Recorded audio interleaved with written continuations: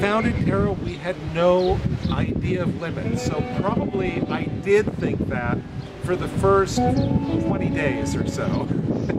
And then it became very clear that it was going to be a huge amount of work for us to get here. And it was going to take a very good team of people.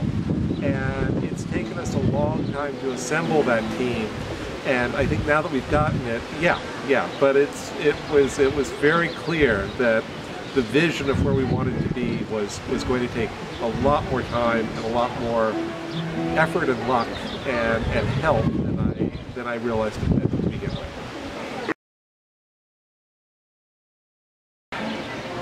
The first thing we need to do is we need to solidify our victories. We need to be sure that we have our victories here inside Canteen, Valle Tranquilo. We need to make sure that we have those solid.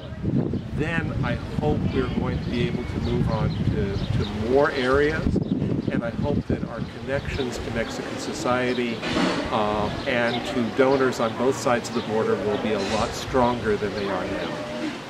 That's where I want us to be.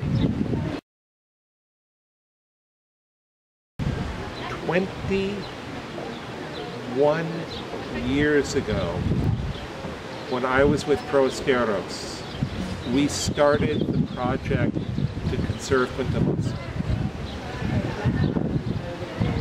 15, 16 years ago, 17 years ago, we started the project with the Nature Conservancy to conserve Puentemazo.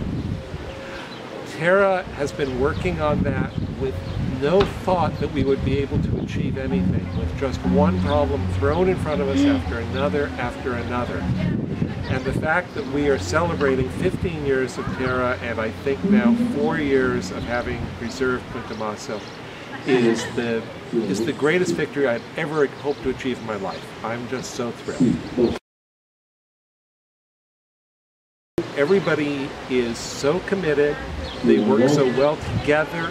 We are able to make contacts with funders, with scientists, with regulators, with the local community. It just feels like it all has come together, and I'm thrilled, absolutely thrilled to be part of it.